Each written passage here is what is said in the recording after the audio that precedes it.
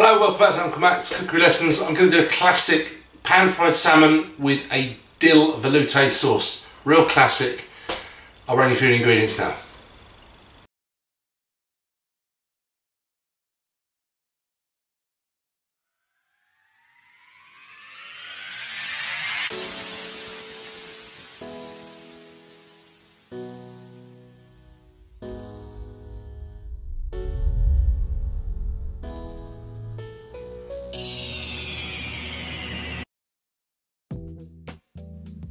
Okay, there's quite a lot of ingredients there, so I won't list them all now. Just rewind and pause it on the recipe that I put on the screen a moment ago.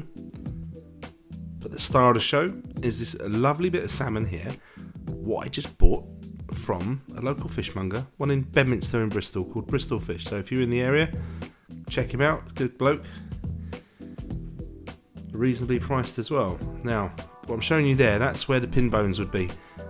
He'd gone to the effort of taking them out, he left one or two in there, so I'm just double checking now. I've got my fish tweezers, keep them in a bit of cold water, it's a bit tidier that way. And there you go, there's one there, and later on I found another little one, but he'd done a pretty good job, to be honest with you. But that's where they will be, and it's nice to get them out because no one wants a fish bone in their mouth, and I think that's what puts a lot of people off eating fish, which is a shame. We're a bunch of wusses really, aren't we? Anyway. Scales too, that's something else people don't like, but I like crispy skin, so rather than skinning this I'm going to take off any remaining scales. As I say, he'd already taken most of them off, but just scrape against them. There's a nap with scales, so you go against the nap, against the grain if you like, and you should get them all off, but there was hardly any there. If it's covered in them, what I suggest you do that in the sink. Put all your pots and pans away because you don't want to get them covered in loads of tiny little bits of scale, or get a bin bag, pop it inside and get most of them off that way, and the scales will stay in the bag. You won't be in trouble, so that's a bonus. Anyway, scaled, pin boned. There's a little bit of very fatty meat there on the flank, that is, also on the belly. I just take that off there because I didn't like it, look the way it looked. Don't worry, all trimmings were eaten later. I gobbled them all up. This is called scoring. This is a good idea for your pan frying the skin. It also looks really nice, but I'm only just really sort of going through the skin. I'm not going deep into the flesh. I'm keeping those slices evenly spaced out as well, because that makes it easier for portioning. Because you think, how many lines were there? 4 or 5. I was just working out my size. First one in, get your eye in, and then go crack on. Now I needed 5 portions, 1 for this video, 4 for the next day when my mummy came over for lunch. That was very nice. Hello mum, if you're watching. Right then, you get them in the fridge, cover them with cling film and forget about them until just before you need to cook them. This is the beginning of the velouté sauce. Velouté is a classic. I think it translates to sort of velvety, velvet smooth, something like that. Or I could just be making that up. I'll let you decide. Key ingredients for velouté is a roux, which means flour and butter, and a stock. All these other ingredients are just there to enhance it. So shallots, synonymous with French cookery. Get those nicely chopped up. I believe in America you call that mincing. Over here, mincing means something completely different. And some garlic, get that chopped up.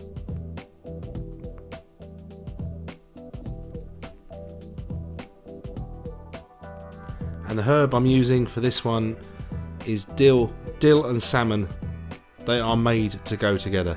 There's a few little flavour combinations with herbs that just seem right. Lamb with rosemary, sage with pork, tarragon with chicken, you know, it just seems right. And dill is a very soft, almost sweet, subtle herb. It goes beautifully with salmon. The little bit of stalky bits that I left on the side there, I decided a minute, I'm just going to quickly chop those up a bit smaller as well. And that's going to go in the sauce in the early stages, so it doesn't worry, you don't worry about them losing their colour, but it will give some flavour. So here we go, making a roux, melt butter, stir in flour. But what I'm also going to do is get my shallots, garlic and a little bit of dill in at this stage. You can sweat them for a little while, but don't worry, don't run the risk of this discolouring and browning your butter or your shallots, because you'll have to start again, because you don't want that. So dump in the flour and you've got your roux.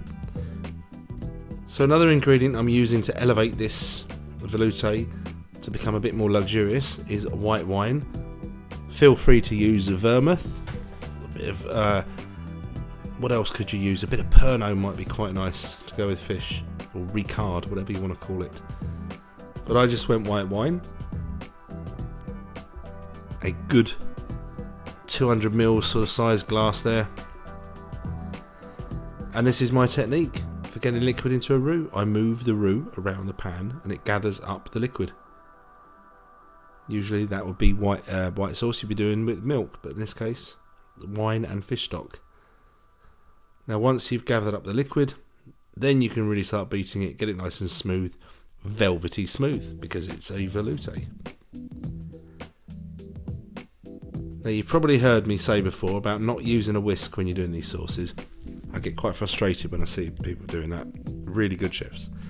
In this case, when I dumped in my stock, I just decided very quickly, get a whisk in there, get it together, and then go back to my spoon.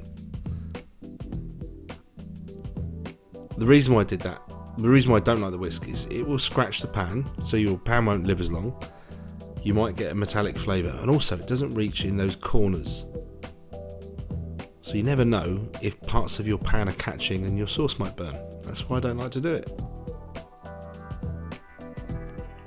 There you go, I'm done with the whisk now. Get rid of that. You won't see it again. Back to my spoon. Now I know I've got it all combined nicely. So now it's a case of simmering, letting the flour cook out, and it will reduce and all the flavours will develop, so you can keep tasting it. If you taste it and it tastes a bit floury, it's not ready yet. Now don't worry about the alcohol in the wine, it will reduce, it will boil away. The amount of time you're simmering this for, there won't be any alcohol left, I assure you. This whole process probably took about 8 to 10 minutes. You didn't want to watch all of that, so I used some editing to cut through it. But we're getting near the end now. You can think about seasoning this. So there we go, nice bit of black pepper. If you don't want the black flecks, use some white pepper.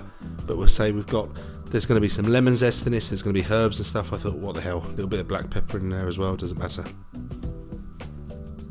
Now, so here goes the zest. If you're going to zest the lemon, don't cut it first. You'll regret that. It'll be really awkward, difficult to do. So I like to zest it first, and then I cut it, and then I get the juice out of it.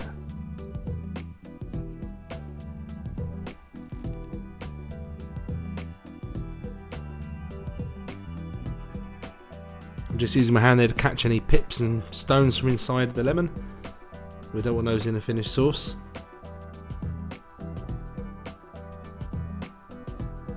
Bit of cream, and at some stage I put a spoonful of Dijon mustard in, and for some reason, I do apologise, I must have edited that out of the video. So a spoonful of Dijon mustard went in there as well. You don't have to, but I say it's another ingredient that makes it a bit more nice. And the cream, I really do think, enriches this a bit more, makes it feel a bit more posh. So final little taste there, looking good.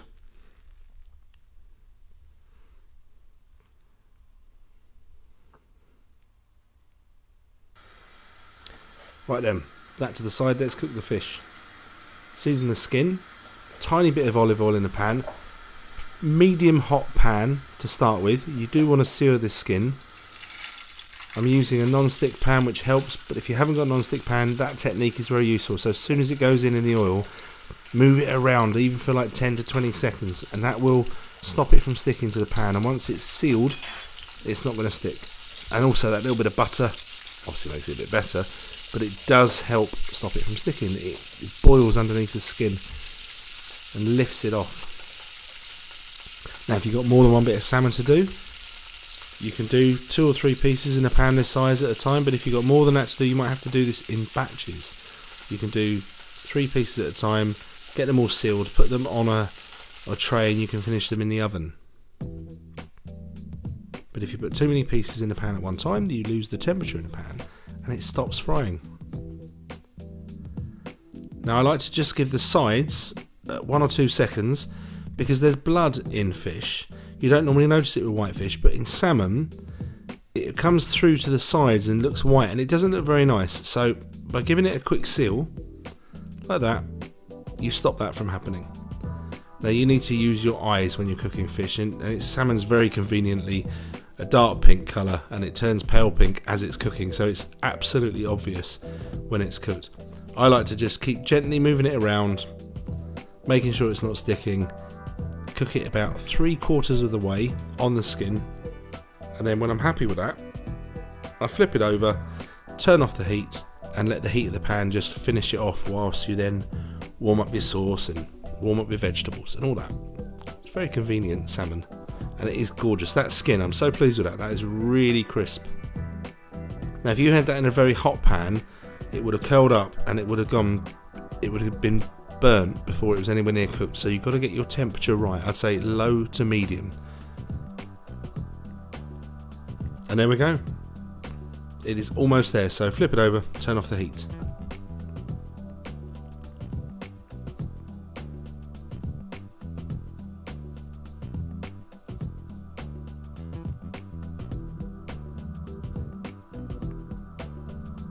Okay, I've just got one portion of sauce there, as I say. The rest of it is for the next day. I added a splash of water because it was looking a little bit thick, and I thought that will reduce down again. So here we go, bring that up to the boil. You can keep tasting it, you can adjust the seasoning.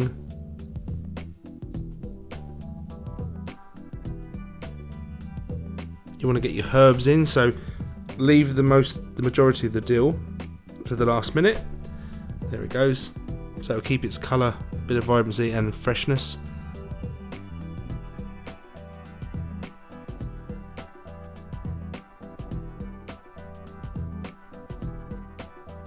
And you know me, I can't resist, so in goes a little knob of butter anytime now. There it goes.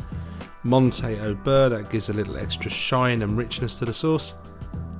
Now I'm going to level with you.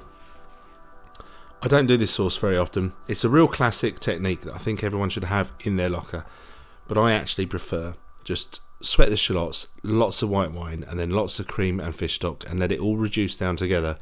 And most chefs nowadays do that and call it a velouté. It's not a velouté, it's a reduced cream sauce, but that's the difference. And a really good velouté is lovely, but I actually think just a reduced cream sauce is a bit lovelier.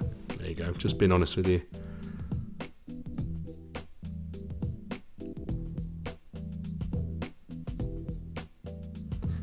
I'm not the world's greatest chef at presentation, so I like to keep things simple.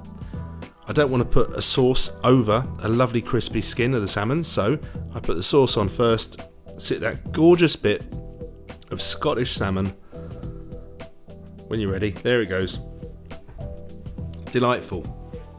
Absolutely delightful.